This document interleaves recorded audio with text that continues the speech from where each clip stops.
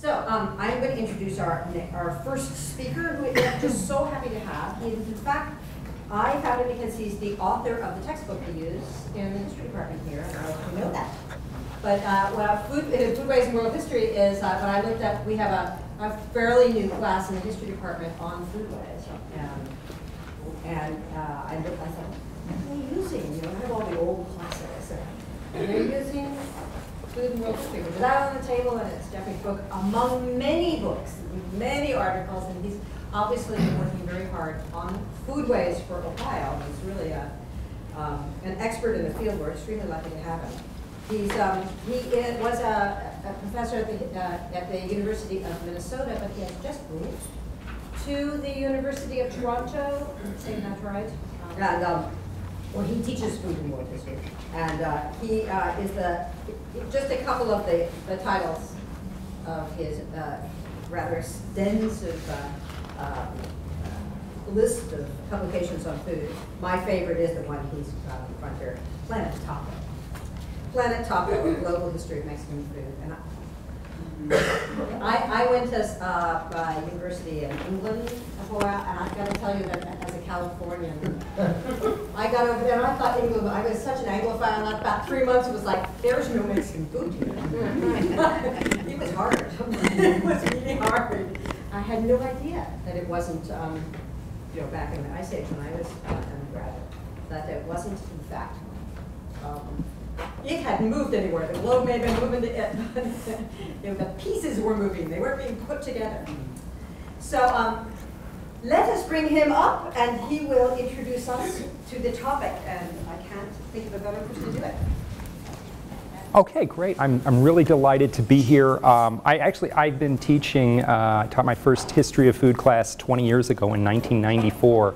And the interest in food as a subject has just, it's amazing how it's grown and how we've recognized that something that was so fundamental that had just been overlooked and just sort of seen as, you know, we eat 3 times a day, and so, you know, we don't really think about it.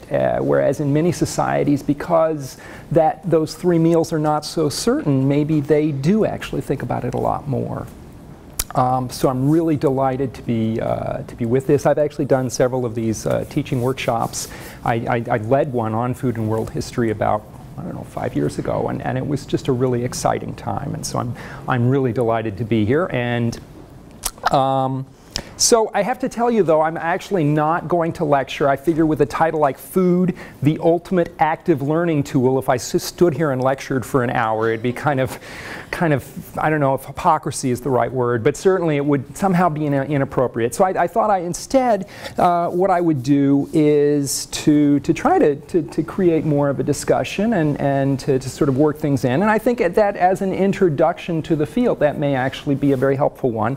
In fact, Michelle's sort of just in asking you, where does food fit into your own teaching? That's exactly what I was going to do, but that's okay because you've already got us started, so that's fabulous. So anyway, this is a whole institute. You're going to be spending 3 days talking about why food is important and how we should be teaching with food. And so I don't want to sort of presume to say there's any one answer. Everybody has their own answers, and we could spend the entire time, you know, just kind of going over that. But to sort of structure this discussion, what I'd like to do is suggest that there are 3 ways that we can think about food in the classroom. And one of them is as a lens, right? Using food to think about other topics. Okay. Another way we can do this is as a topic in itself, right? That we teach about food as something that is important for students to learn and engage with, and that rather than, you know, sort of being a means for discovering some other important question, that it actually is the important question that we need to be studying. And then finally, as a material.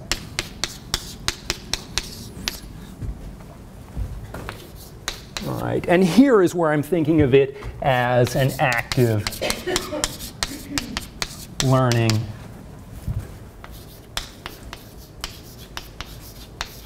tool.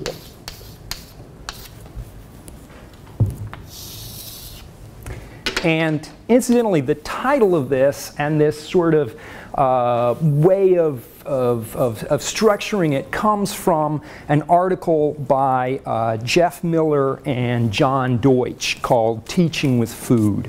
And it was published in the Oxford Handbook of Food History. And so I'm kind of relying on their way of approaching this topic. And the ultimate active learning tool was also their little phrase. So let me just kind of give credit to where it belongs. And what I'm going to do to try to provide a little more continuity is as we go through this discussion, try to draw things back to the Columbian Exchange as a topic whenever possible. And partly that's because I'm a Latin, or I started as a Latin American historian before I started moving into more broadly world history, although, and actually Alfred Crosby, the person who coined the term the Columbian Exchange, who really got us thinking about it, was himself a Latin American historian. And actually, if you read the book carefully, you'll see that he knows a lot more about Latin American history than he does about world history. But it's less important, the details, than the big conceptual framework that he had. And I think that's what's really so big about that book. And it's why it's really one of the places where Latin American history most directly works its way into US history and world history. It's that moment that Latin America had, you know, is sort of on the world stage, at least as we tend to teach it now. And it's also, I find, an area that still is just deeply fascinating to students. That, you know, I mean, they still, after we've been teaching Crosby, the book was published back in 1972, and students are still astounded to find that the potato did not come from Ireland. And that, you know, the tomato was not from Italy and so on. And so it's one of those things that they really kind of grip on in a visceral way. And I think that's because it's about food, right? That there's something about food that just grips you. And I definitely talk about that a little more, okay? So anyway, we've got an hour or so. And so what I want to do is just spend about 20 minutes or so on each of these three topics and kind of work with you about thinking these things, rather than me telling you what I think about them, you know, sort of see what are. And so let me start just with the question of food as a lens, right? And I want to suggest actually that food can pretty much tell us something about anything. It's amazing how fundamental it is to our lives. So rather than start with food, let me instead start with some of the big questions that you look at or try to convey in your classrooms that have nothing to do with food. But I mean, when you're teaching, whatever it is you're teaching, you know, be it world history or mathematics or whatever, what are some of the big themes that you try to convey, that at the end of the year, school year, if students have learned something about X, that you feel like, okay, I've accomplished something? Yes? Just the question of who are you? Okay, so can we call that identity? Yes, exactly.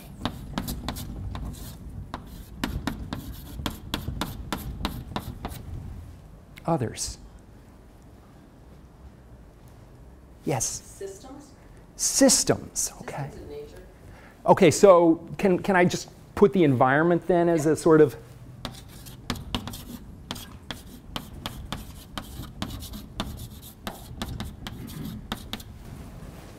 I was just going to say, like, clues to civilization, like no one writes, we are a civilization, and here are all the reasons why you should know that or whatever, but there are certain things that you can see that in themselves denote such complexity that you can imagine there must be something embroidered around them. And so I think identifying those markers, I don't know quite how to say that. Yeah, no, I think civilization is some sense of a broader unity that brings together and that has, you know, both a geographical span but also a historical span that links us to something deep in the past. So yeah, I think civilization is a very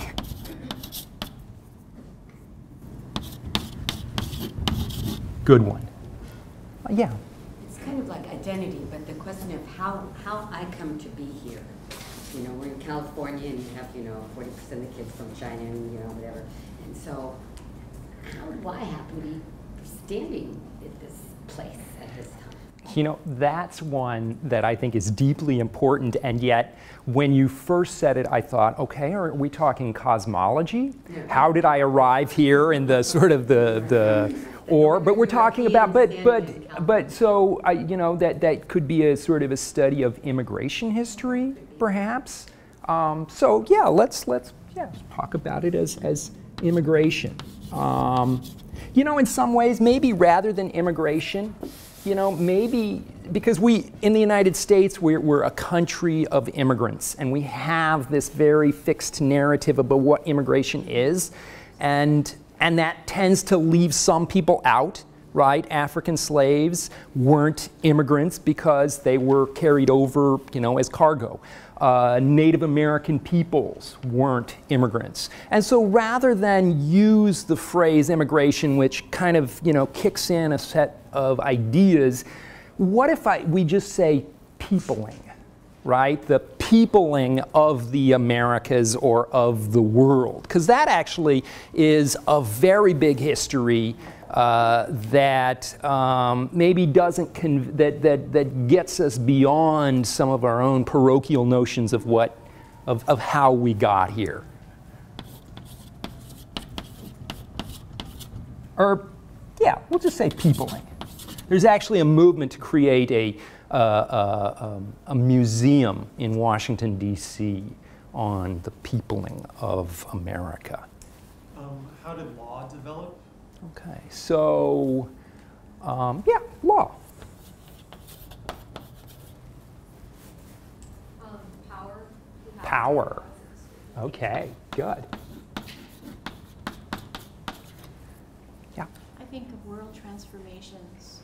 Okay. The transformation that comes on when you exchange foods or any other goods at certain points in history. Okay. So, you know, actually transformation, I mean, that's a very big thing, but in a way, I mean, I think of that as what history means to me. I mean, I think of history as change over time.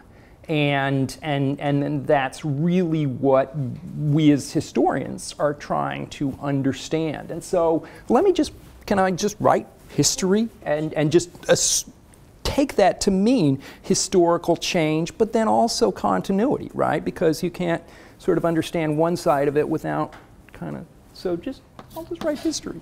Good. As a historian, I'm glad. Yes. Going along with people, I'm thinking of settlements, both in ancient history and everywhere. You know, food determined where people settled. Why did they settle near the river? You look at, ancient Egypt. Why did they all settle along the Nile? You know, and then you can get into transportation later on. Yeah. How did they transport? Yeah, and actually, I mean, I think that sort of fits into this category, and maybe we can just sort of divide it up. On the one hand, it's settlement. You know, on the other hand, it's mobility. Right? It's about continuing to move around. Yeah. Well, maybe is for a repeat, but how children seem to be interested in the response to all of these things, like, if you have something and it's in a hot climate, how did the people respond to how to preserve something, or how to grow something, or how did this develop, how did the corn develop? So development of crop or food or more than just what was there, how did they put it there? Yeah, yeah. So sort of the economy, if you Yes, will. yeah. Okay, just a couple more. Yes.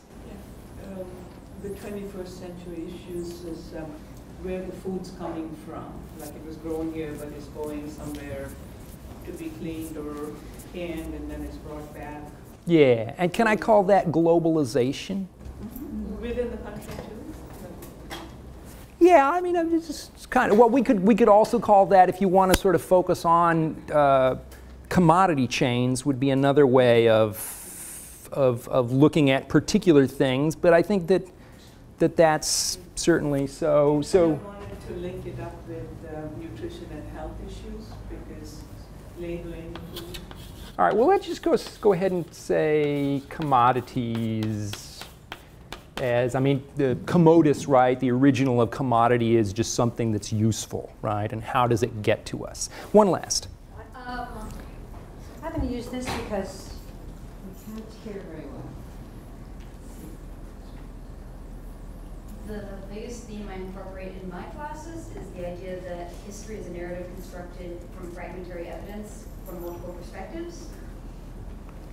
Excellent. Yeah, so how do we know what is, you know, what knowledge we have? You know, I mean, what is our, you know, epistemology? What is the sources of that knowledge, right? So that, excellent. All right, so, you know, we could go all day, but let me just kind of go through this list then, and maybe just, you know, for 1 minute or 2 minutes, very briefly, just kind of in a nutshell, you know, how could you create a lesson plan that made food a part of these kinds of things, right? So just to start with identity. You know, one way you could do that, actually a very popular form of assignment, certainly in college classrooms, but also perhaps in other places as well, is what's been called an autoethnography. In other words, sort of studying yourself, right? Ethnography is when you go into a situation and you kind of look around and you sort of view the activities that are going on. An autoethnography of Thanksgiving, right? You know, what big festival foods do you have? How do you behave? And all those kinds of things. And what better way than through a festival and through the foods that you consume in a festival than to sort of to think about, you know, who you are and, you know, kind of what your traditions are, you know, your citizenship, all of these notions, and how those differ, you know, as you kind of go around your own classroom, you know, and see how those traditions of celebration are different from one place to the other, right? And so I think that identities are so complicated and they're so multifaceted, right? This sense, and they're situational, right? You know, you're one person when you're hanging out with your buddies, you're somebody else when you're talking to, you know, your parents or whatever, right? And so to get a sense of the complexity of those identities, you know, just asking your students to sort of write about an event that's very important to them. And actually, you can, there's a wonderful article by Corey Norman, who's a religious studies scholar, that looks actually at cosmologies, right? You know, that cosmologies, right? You know, the apple in the Garden of Eden, right? You know, these foods that are so central to our religious notions of who we are and orient us, right? That sort of looking for those stories in foods that people eat, whether they be sacred, you know, a Thanksgiving with your grandma, or profane, a run to McDonald's, right? You know, and so really getting at the identities through those kinds of situations, through what's been called the food voice.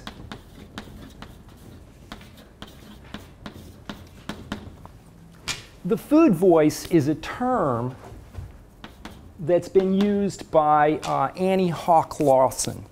And the idea behind it is that people who might be very reticent to talk about some subject, who might, the ones that, when we all have them, who are just kind of withdrawn in class, that, you try to draw them out, oftentimes are willing to talk about food when they may not be able to talk, they may not be eager to talk about many other subjects. And part of the reason for that is, of course, that food is so central, right? But it's also that they have a sense of authority. That is something they know, right? When they may feel like they're being left out, they feel like they're not getting many things in class. Maybe it's because of linguistic troubles. They're not as comfortable in the classroom. But when it's on a topic that relates to them and that they can perhaps teach the other students something, in our family, we do this. This is us, right? And the food voice is a very powerful way that scholars have found to kind of draw out information from communities who are maybe marginalized, women, minorities, and others, right? But it's also a very powerful way of in the classroom, of getting students to speak out, to make them feel more comfortable. And so, and we can see in many of those things, like that description of Thanksgiving, right? That's the food voice talking, and there's so many other examples of that. And so tapping into your inner food voice and getting the students to do the same can be a very powerful way of creating a discussion in the classroom.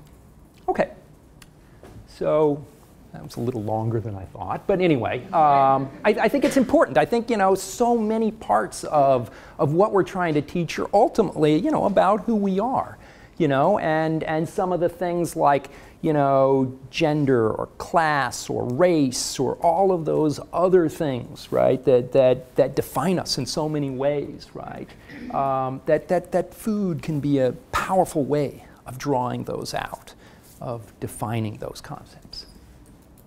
Okay, the environment. Well, what could be more basic connection between humans and the world that we live in than the food? Because of course it's, we take it from the environment and we put it into ourselves and it becomes us, right? We are what we eat. That sort of hackneyed phrase, but one that still is important and worth thinking about, pondering. What are some of the ways in which we can sort of use food as a way of understanding the environment? Actually, when I teach my world history class of food, I really have started making the environment one of, the basic themes of the class.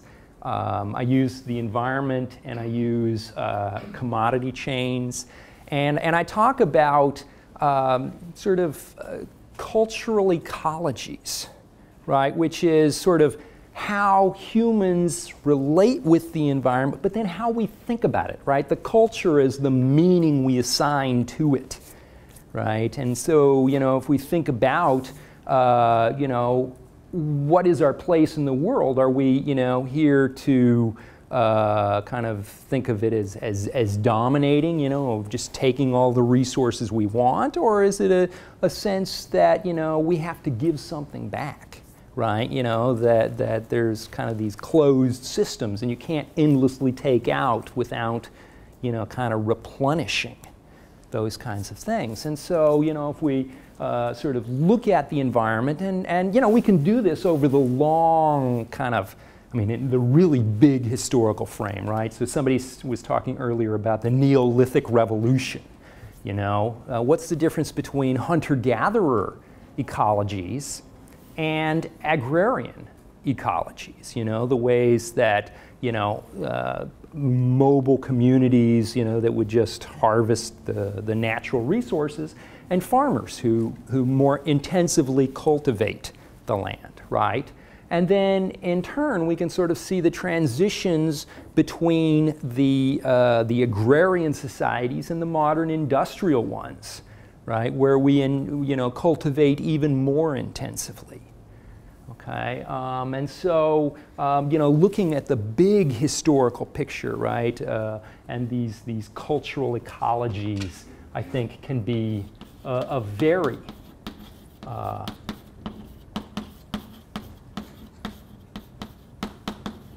useful way of thinking about it, and making us confront the fact that our notions of the meanings of our relationships with the world, with the ecology, has a big bearing on our own success, right? The sustainability of societies. So yeah, I think the environment can be,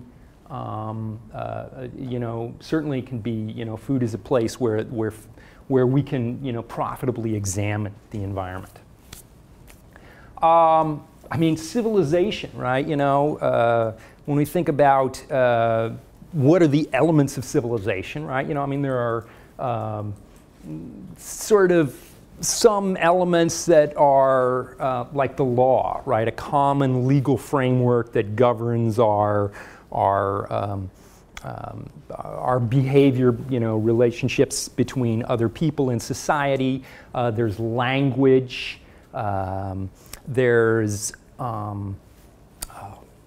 I don't know, other ones. But I mean, certainly food is one of those basic civilizational concepts that really defines and separates, one group of people from another. Yeah? I was thinking of like terraces and roads and irrigation, like physical evidence of human cooperation. Well, yeah, I mean, that certainly is an element, and we can kind of see those in the archaeological record, right? The development, and even going back to, domestication of particular staple foods that then come to define us, right? So, for example, in Mesoamerica, right, Mexico and Central America, right? I mean, to this day, many people say we are the people of corn, right? That maize was the foundation of their society. They worshipped corn gods. The foods that they ate, I mean, corn was just, it was in every meal. Some people have estimated that as high as 70% of the diet in some, places was corn, right? It's so foundational. And every society has its own version of that, right? In Europe, I mean, wheat was the preferred grain. Okay, and to sort of see the significance of that in Catholic theology and doctrine, okay, only wheat can be used as the Eucharist, right, as the body of Christ. You can't use barley or smelt or corn or rice or anything else. Jesus is wheat. And when the conquistadors, no, I'm serious, when the conquistadors came to America, they tried to stamp out corn, right, which was associated with these native gods, and get the people to raise wheat instead. And that was seen as being part of that evangelical process. And so, the very deep, and it's just a sense of what foods are proper. So for example, in Europe, to this day, people think that corn is something you feed to pigs, right? That human beings don't eat corn. Even Mexican restaurants in Europe, they have wheat tortillas. They don't have corn tortillas. It's amazing. And so, we can kind of go through any of these topics, right? And find examples. Yes? Could you link managing global warming? Topic of environment? Yeah, I mean, absolutely. And I mean, in multiple ways, right? So one thing when we think about what the consequences of global warming are, right? So just to sort of give a little big history here, okay? So the Neolithic Revolution, which was arguably the first big change in how humans lived, okay, happened right at the moment, right at the dawn of what's called the Holocene period, okay, 10,000, 11,000 years ago. The climate went from an ice age climate to a mild, stable climate, okay? People had actually tried farming before that, and it didn't work because the climate kept changing, okay? And it wiped out their crops, and it just didn't work. When the Holocene came along, when this new climate stage came along, agriculture took off everywhere.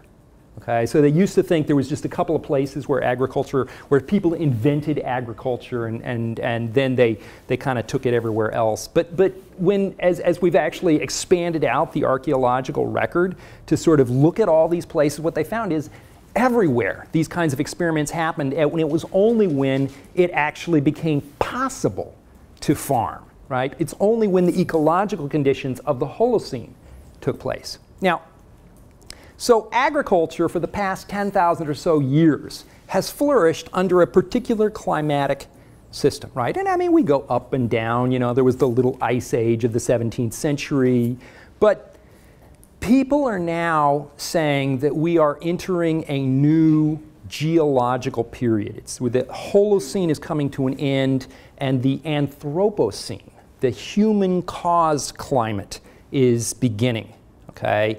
And we don't actually know what's going to happen in that. But the question is, can we continue an agriculture-based world, human civilizations based on agriculture, in a climate that is not, you know, fundamentally fitted to agriculture?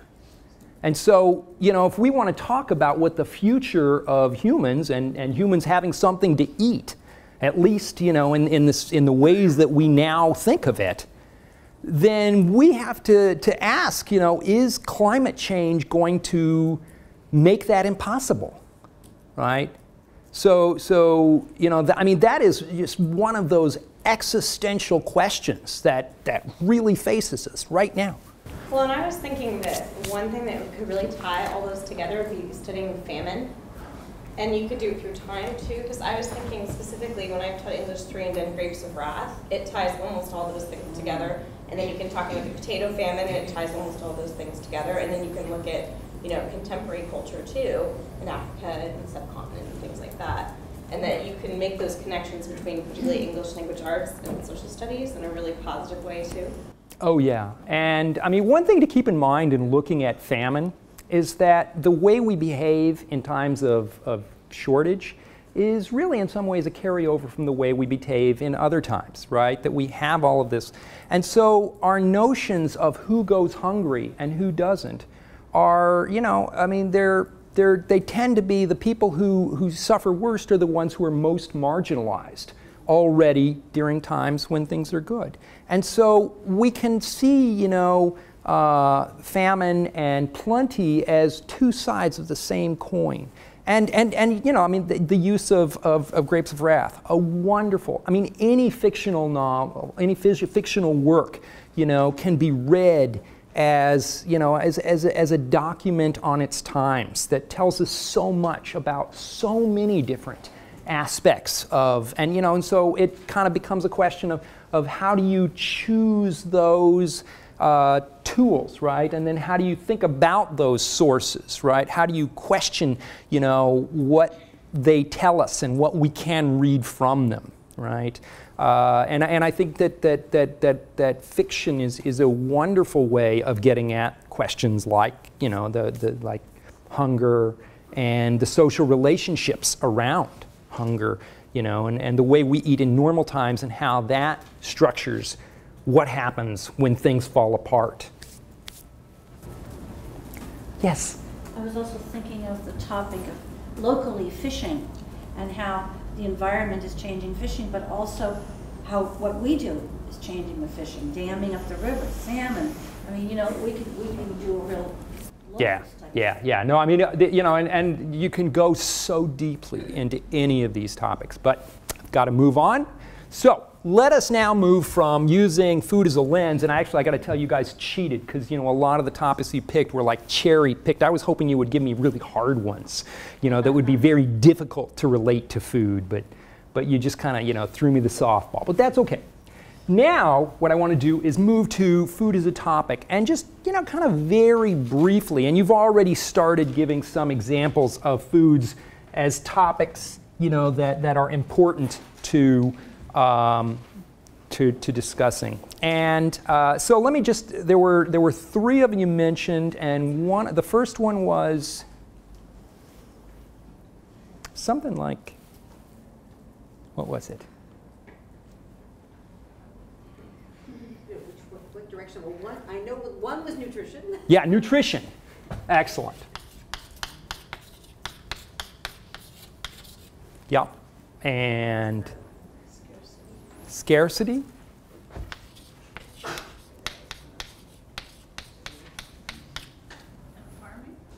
Farming.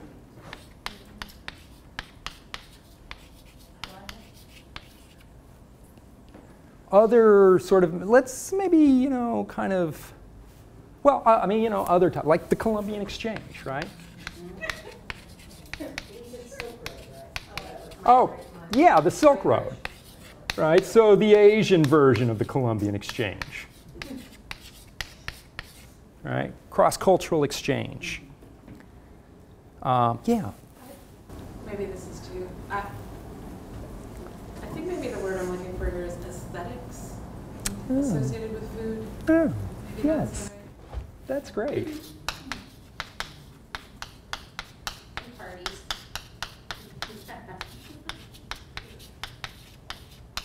Actually, very interesting research being done on aesthetics and food. Yeah. Technology.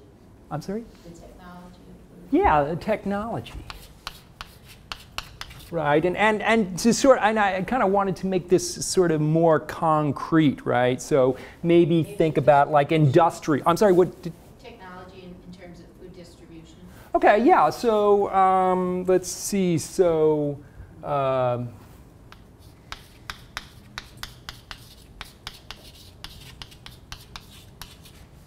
And I'm just going to put sort of industrial technology, because I think that, I mean, obviously you've got distribution, you know, and carts and, you know, people carrying things on their back before the industrial world, but just because I think the Industrial Revolution is a topic, you know, that you know, industrial food is an important one. Yes? Food preparation. Okay, so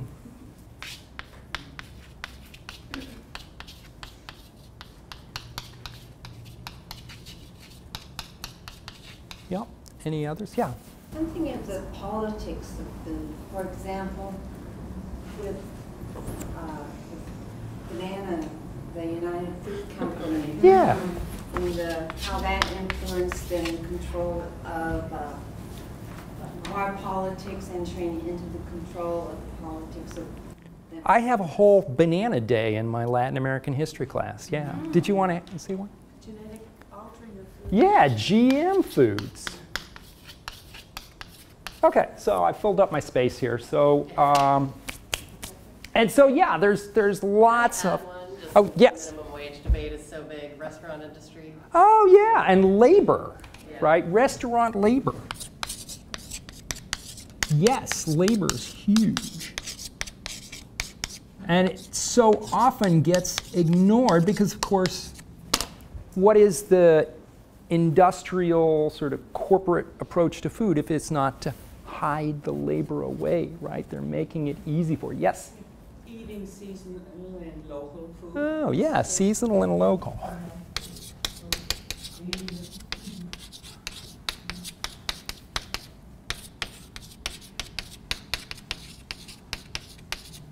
And one more to somebody, yes.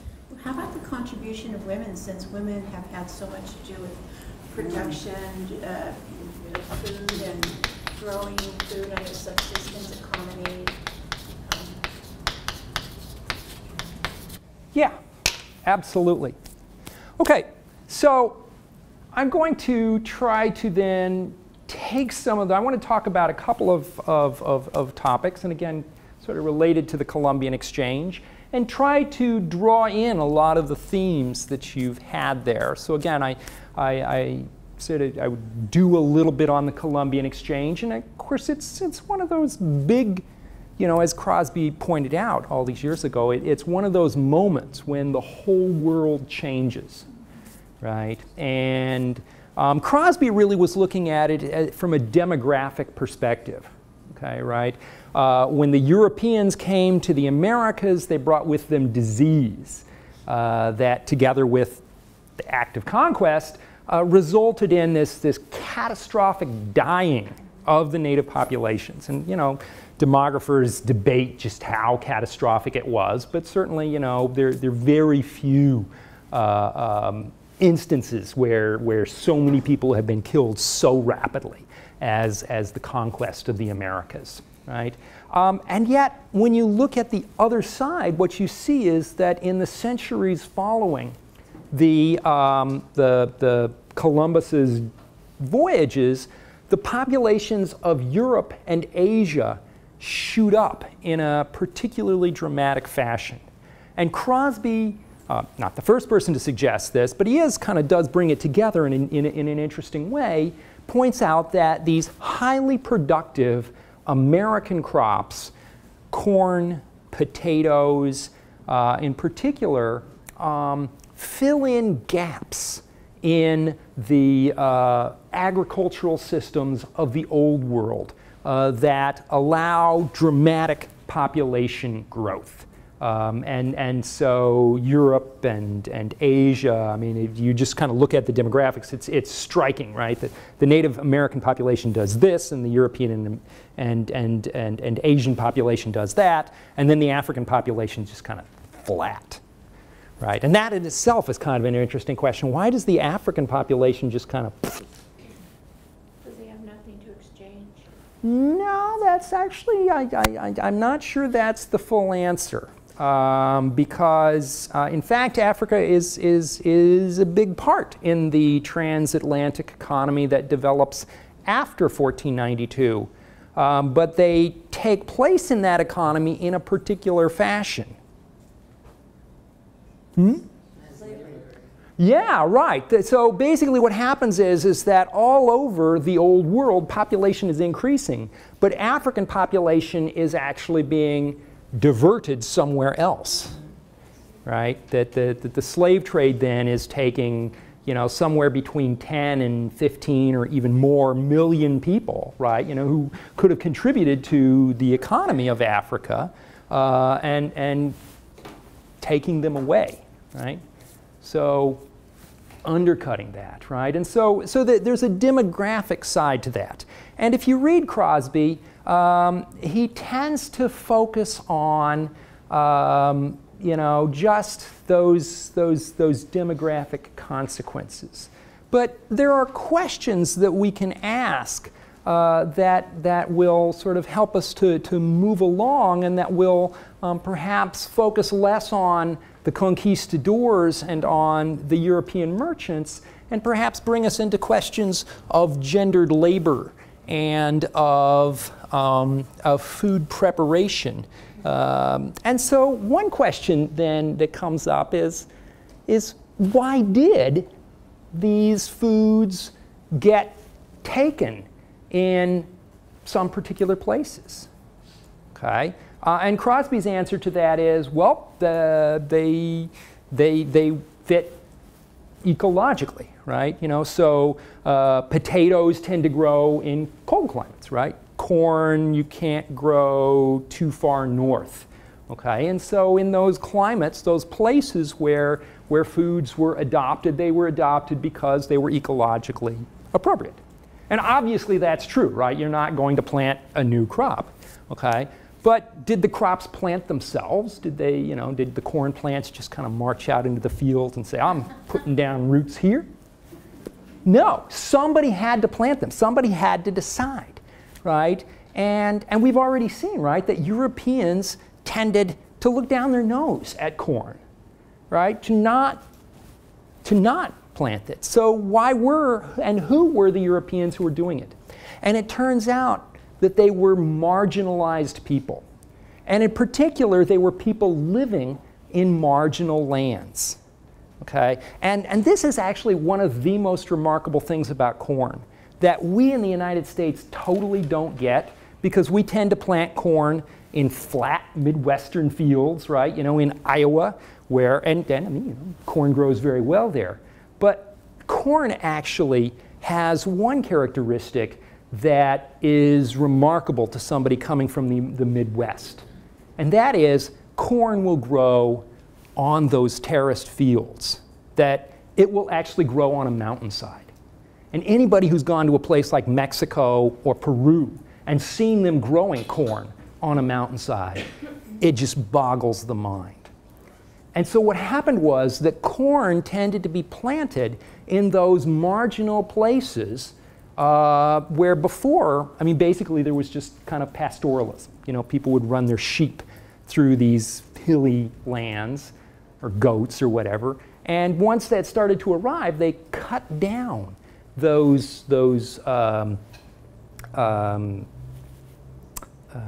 trees and started planting corn instead, which had, of course, ecological consequences.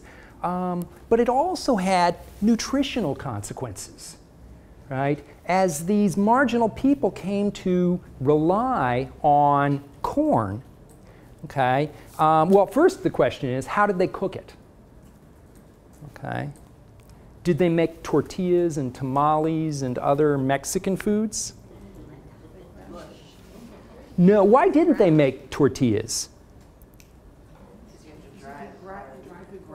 You have to. Didn't know to soak it in lime. Exactly. They didn't know how to make it. And they didn't know how to make it because that was a form of gendered food preparation. Okay? 1,000 years ago, women in Mesoamerica found that if you soak corn in a mineral lime, okay, calcium oxide, and it can be many kinds. It can be just a sort of a mineral, actual, you know, carbon kind of, or it can be just the ashes from a wood. That was actually how the Woodlands Indians did it. The Mississippians did it. But that causes a complex chemical transformation which releases vitamins contained within the corn and allows the body to use it. Okay? If you eat a very high corn diet, you know, like 60–70% of the diet is corn, and you don't do this cooking technique, it will actually make you very sick. It's pellagra. It's a disease that eventually causes death.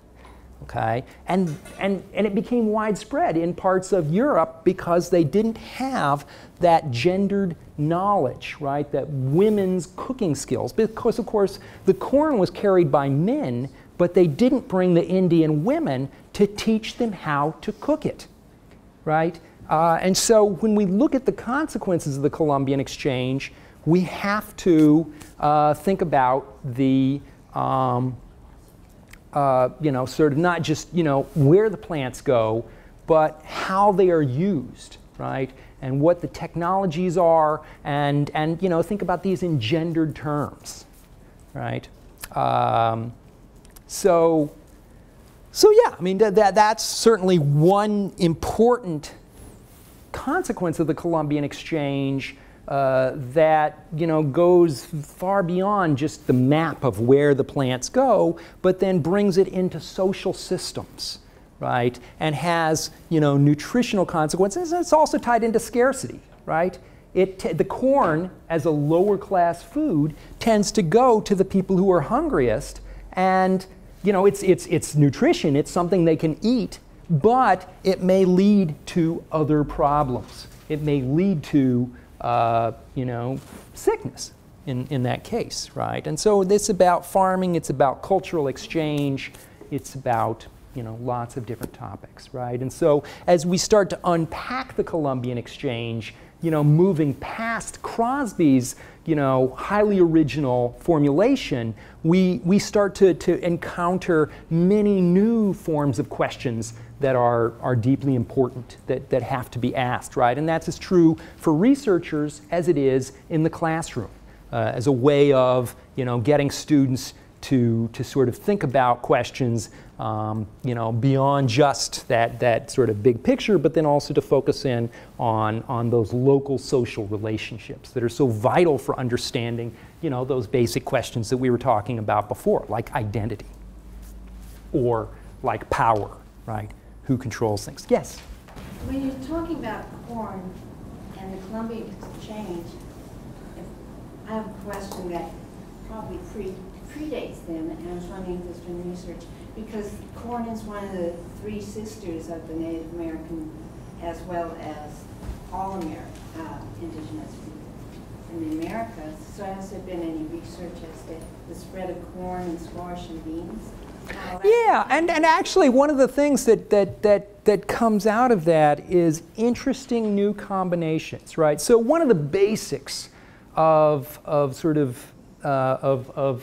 civilizational basics are combinations, okay, that peasant farmers tend to eat a basically vegetarian diet, right? Because they can't afford, right? You can just grow more food if it's plant food than if it's animals grazing on it, right? I mean, hunter-gatherers could hunt because their populations were very small. As agricultural societies' populations rise, they're reduced to a vegetarian diet. And so they find combinations of plants that allow them to, that heighten that nutritional value. And so, for example, corn actually has very poor protein. I mean, it's got protein, but it's missing amino acids. But by combining it with beans, legumes add in and they complement, they create a complementary protein that actually creates a healthy diet, right? And all around the world, we see examples of complementary vegetarian diets, right? And so in Asia, it's rice and soy, okay? In the Mediterranean, it's wheat and broad beans or lentils or, so those legumes then are part of it. Now, what happens with the Columbian Exchange and the Silk Road and all of these forms of, and even contemporary global, globalization, is those things tend to mix, right? But they tend to create new forms of complementary ones, complementary vegetarian diets, so that, when people discover new ways of putting things together.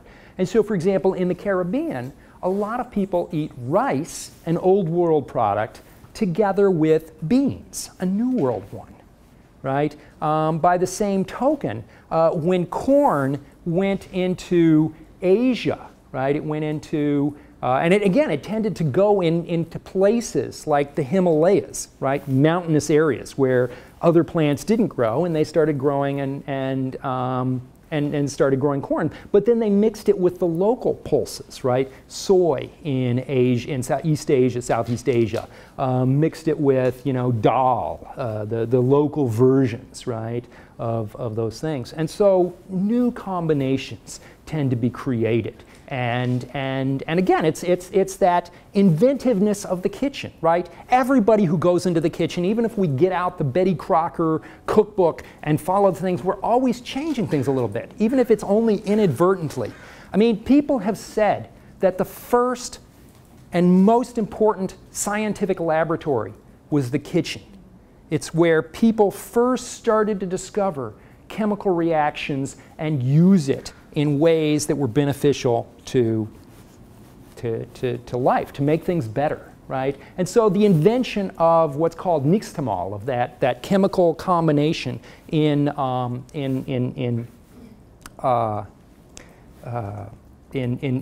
Americas, right, in the Mississippians in Mesoamerica, was, it was a product of women kind of doing things in the kitchen and discovering.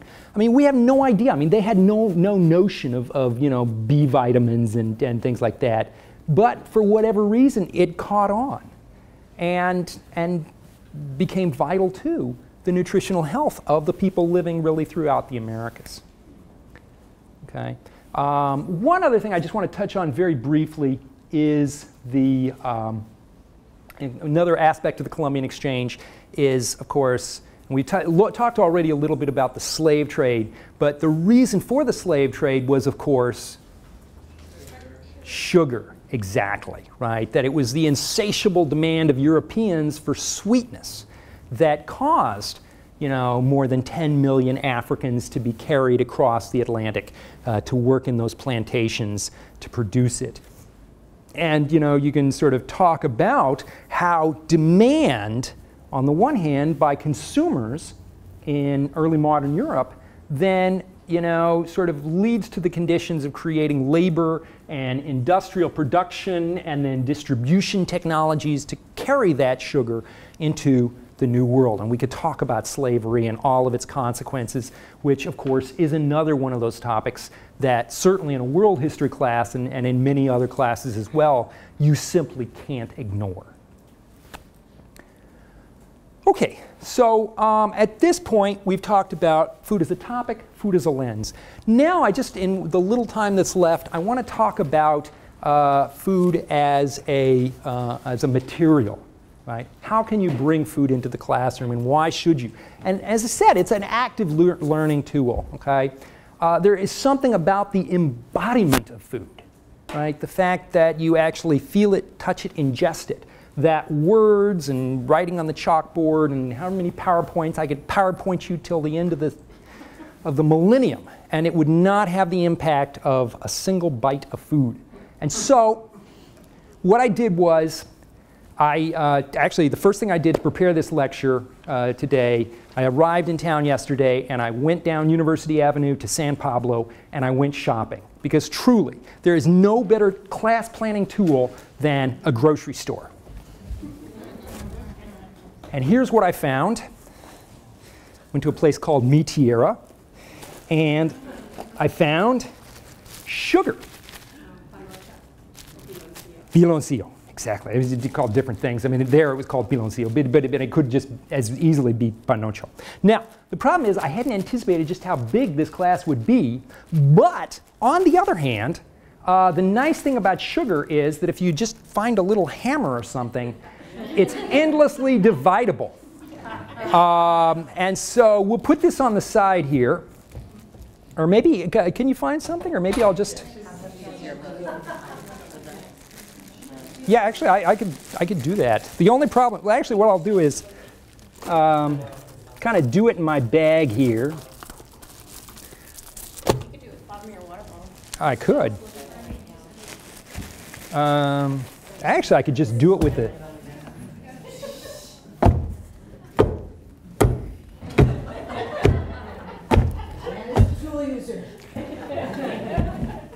Oh, excellent. Something flat underneath it here. Oh, yes. Perfect. Here, even just.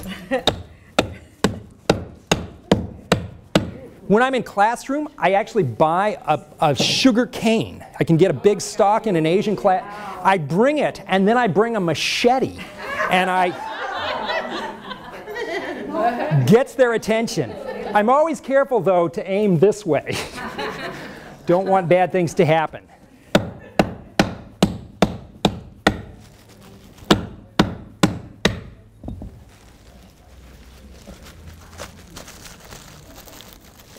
Tough little boogers.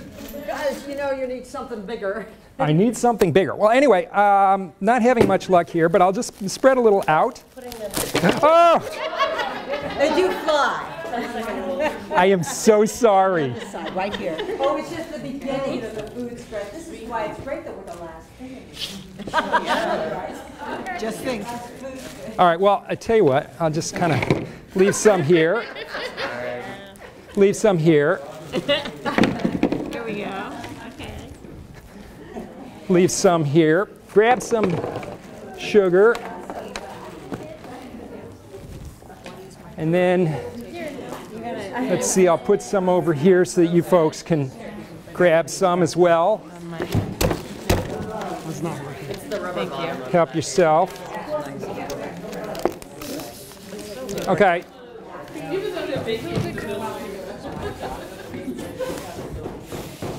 So I hope everybody has gotten at least a little sugar.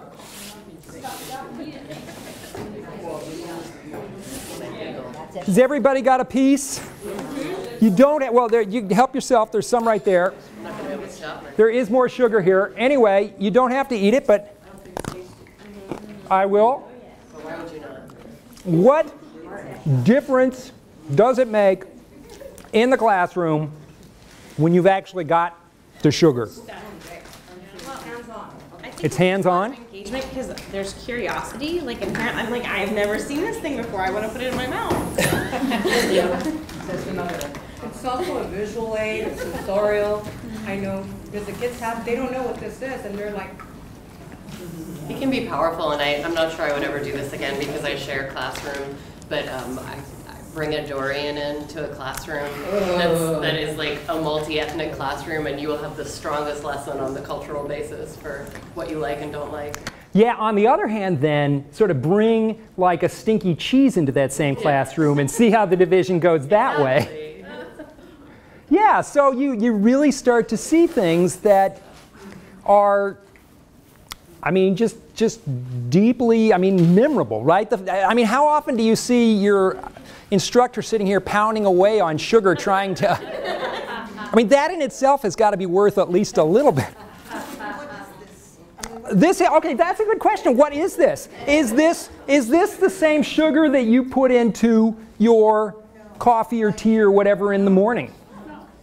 No, this is actually a very different way of making sugar. Actually, this is not just brown sugar. I mean, the brown sugar you get today is now made by, basically they make white sugar, and then they add some molasses back to color it. And the reason for that is that the technology, they basically use giant centrifuges to make sugar. Now, and I mean, sugar it's a grass. I mean, in the past you would squeeze the grass in these rollers. They had these giant rollers. They would look like this, and they were attached to, you know, in the early days, there would just be maybe a mule or donkey that would walk around and that would turn the rollers. And by the 17th century, they had giant water wheels that were running them, and they had 3 rollers.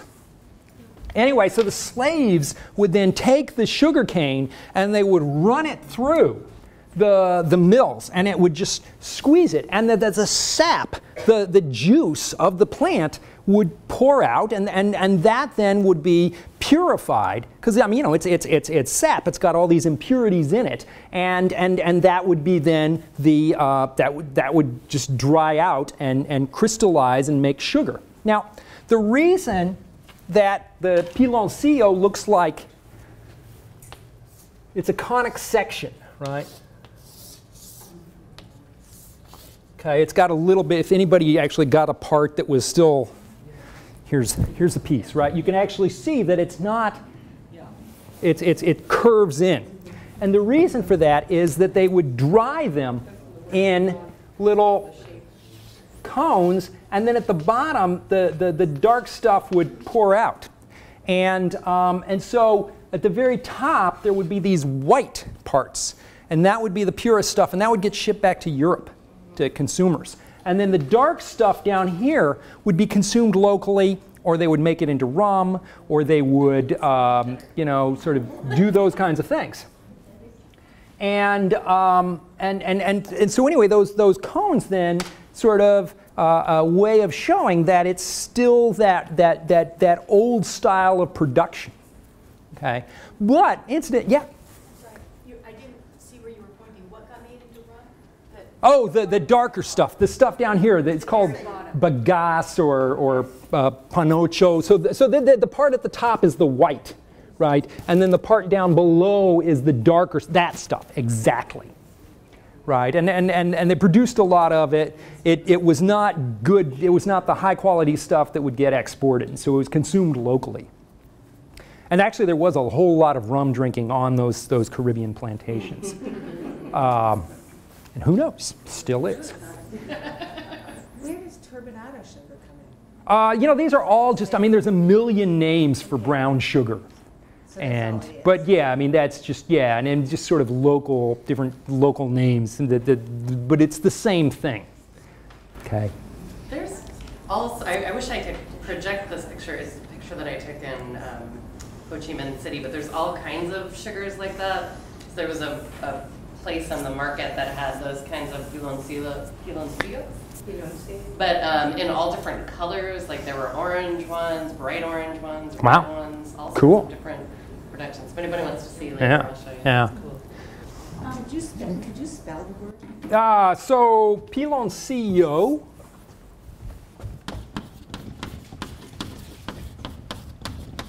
Panocho. Yeah, yeah. I mean, all of those. I mean, you know, just search for like different terms for sugar, and there are probably a million of them that will pop up. Yeah. How does beet sugar differ in its... Beet sugar. Now, chemically, sugar is. Was anybody a science person to actually tell me what the chemical word for sugar is? There's actually a I don't know. It's like. Different kinds. There's sucrose, glucose, fructose. Yes, exactly. But no, you're absolutely right. But I mean that these are, you know, and they can be extracted from many different things, right? They can be extracted from cane. They can be extracted from beets. They can be extracted from corn. You know, there's lots of different ways of making sugar, right? And chemically, at some level, they're all the same. But what's curious is the ways that culturally people have sort of said that some sugars are better than others, right? So why is white sugar better than brown sugar? Except when the hippies come along and then brown sugar is better than white sugar. Well, I'm going to say as a cake maker, they behave really differently when you cook them. They absolutely do. You're right. I don't think it's just, I mean, if your goal is one thing versus another, they're not, like beet sugar and cane sugar are not interchangeable for a lot of people. Well, but it depends on how it's been refined, because at some level you can get a chemically indistinguishable, you know, form of sucrose that, you know, you can get from. But, you know, you're right. I mean, in actual terms, yes. But then there's this sort of what the baker might seem. But there's also a level at which sugar was about making race in America.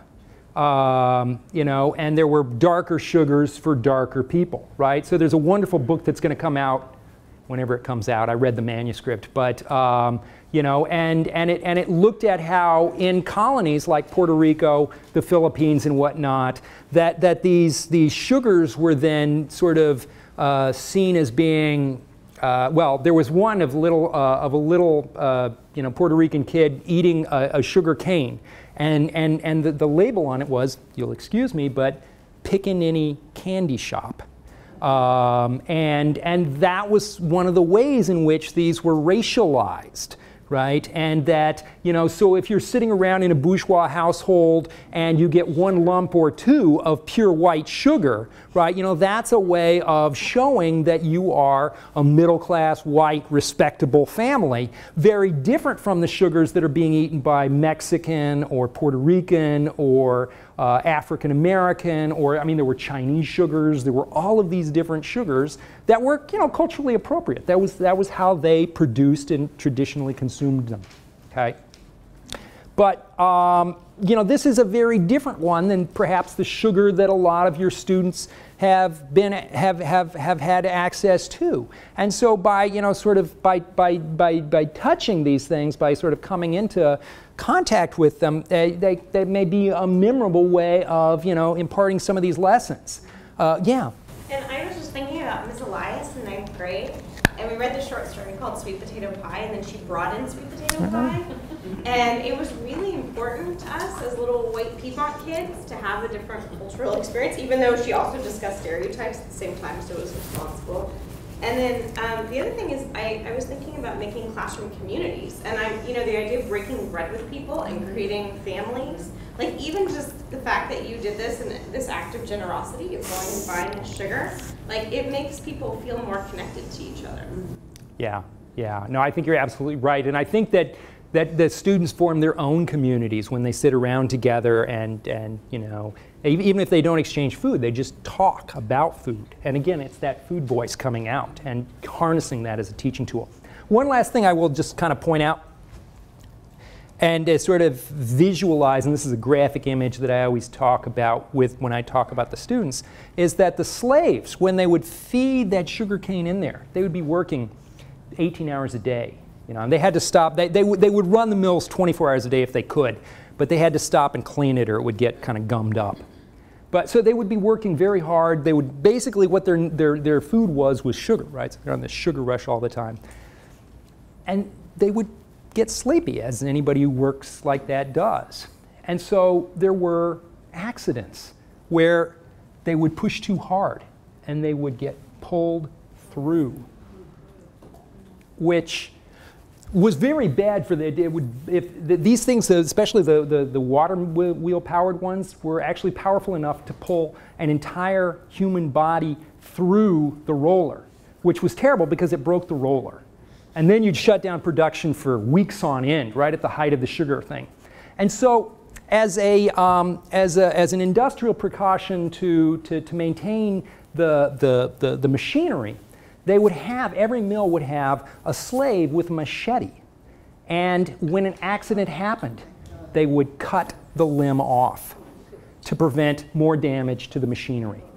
And so every plantation would have slaves with one arm off or both arms off. And that was a very graphic image of the human cost of this labor. So anyway, trying to get the, to sort of, to bring history alive, right? And there's really no better way of connecting it, to the memory, right? To this, I mean, Proust was right. I mean, neuroscientists have found that food inscribes memories at a very deep level, right? That we remember the sugars and the sweet potato pies and all those other things, right? And so I think that adding it as part of, whatever classes you teach, whether it's as a lens, as a topic, or, as an active learning tool, can be a wonderful way of enhancing your teaching. Now, we've still got a little more time to answer questions, and I'll do that. But before, I've got a couple of I found some other stuff, too. And so this is pulparindo, which I've never actually seen before, but it looked cool. And it's actually got, there are 20 pieces, so they're surely one of each. And I got like I think this is the mild one with just a little tamarind and chili, and this looks like the hot one with a lot of chili. So if you're the hot one, try that one. But it's a very interesting thing because this is another example of that Colombian exchange, right? Because tamarind is a South Asian sour taste, and chile, of course, is an American spicy taste. And so how did those two things come together and create this culturally specific flavor? Can I ask which kind of a shop you got this in? This is Mi Tierra. It's down on, it's a Mexican or Hispanic. I don't know. It's probably a pan Latino kind of a thing. And so anyway, these are the hot ones. Good luck, babe. And do you want to start handing those out to people? And then here are the mild ones. Got some mild ones here. If anybody wants mild.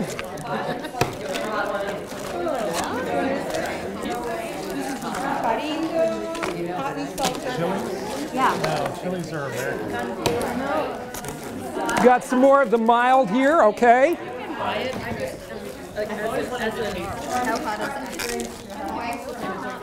Yep. Oh, I'm sorry. Here you go. Another one. Does anybody want the mild? There's a mild one behind you guys. Oh, okay. Oh, is it cute? Oh. Yes. Did you get? Yep. You want? There you go.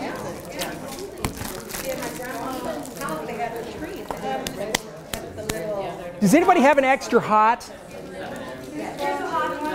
Thank you. Did everybody get their...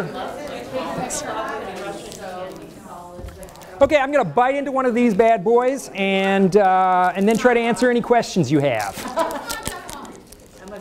Yes? I have a question.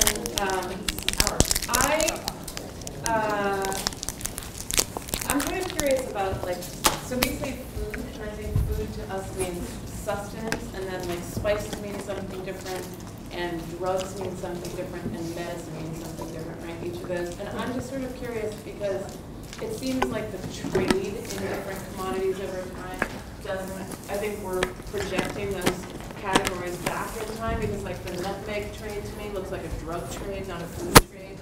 And I'm just curious about... Yeah, there's a wonderful book by Paul Friedman called From Out of the East, and it's about spices in the medieval imagination.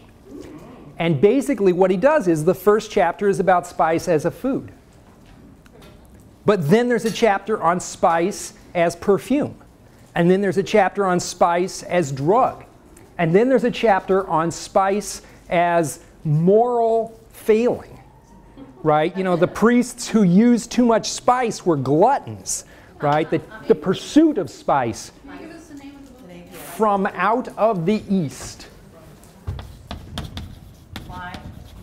Paul Friedman.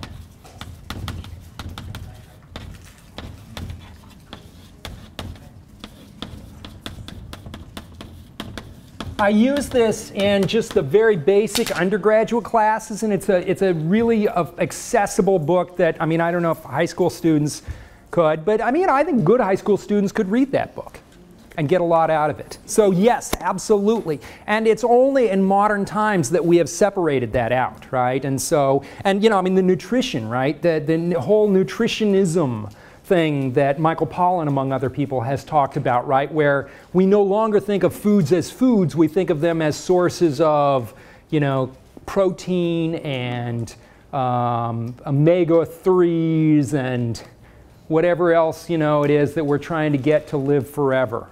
So yeah, I mean, they're very different notions of food that were, you know, kind of just... Because I think it's hard to explain the sugar trade as a food trade, but it's very easy to understand it analogized to a drug trade.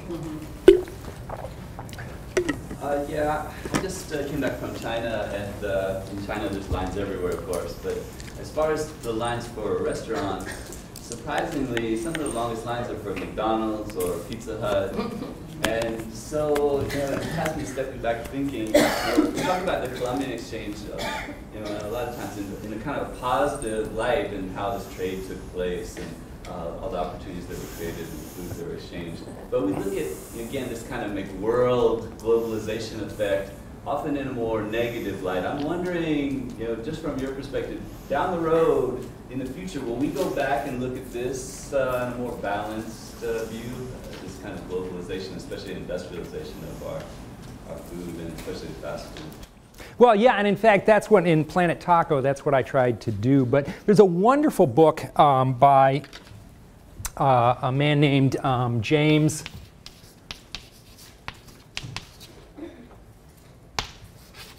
Watson called Golden Arches East. And basically, anthropologists went to Tokyo, Beijing, Hong Kong, Seoul, Taipei, and ate at McDonald's. And that was their research. And actually what they found out was that the Chinese weren't there to get Big Macs. They liked the fries, okay, but that they weren't so keen on the hamburgers. But what they were there for was not so much the food as the experience of being in America. It was a way of going on a tourism, to visiting America without actually leaving their home place. And so, you know, whenever we think about globalization, we have to remember that it's an active process by the people themselves, right? Just as corn didn't just take root in some places, it was a product of the social conditions around them. right? And there's no denying the fact that McDonald's is a giant corporation, that has huge advertising budgets, and that, you know, I mean, Chinese consumerism is, I mean, run amok. And yet, it becomes a form of Chinese consumerism, or consumerism with Chinese characteristics, as they always like to put it, right? And so, you know, and just like capitalism with Chinese characteristics, you know, and so the global process is certainly, you know, happening, and it's changing things, but it's not necessarily the Americanization process that oftentimes we imagine it to be, right? We think McDonald's going everywhere, and we imagine McDonald's being the same thing as it is in the United States. And, you know, actually my favorite story on how different McDonald's can be is, I mean, basically in the United States, kind of a lower class sort of thing, right? Although that's actually a recent phenomenon, because when Ray Kroc was getting started, he was aiming for a middle class audience. And it was actually took decades of work by civil rights activists like Jesse Jackson to actually get McDonald's in black communities. And, you know, so when we tell black kids you shouldn't be eating this, it was like, hey, we fought for decades to get it, and now you tell us it's bad for us?